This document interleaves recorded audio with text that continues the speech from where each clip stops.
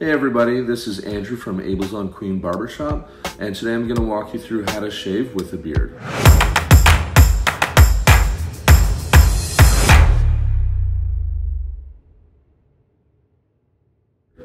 So today I'm going to be using products from Rockwell Razors as well as Crown Shaving Co., two companies from Toronto. When shaving, I like to make sure to prep the skin, so I like to start off with a pre-shave gel, then throw on the nice hot lather, and then to really open up the pores, I'll use a nice hot steamy towel, or you can just use a face cloth.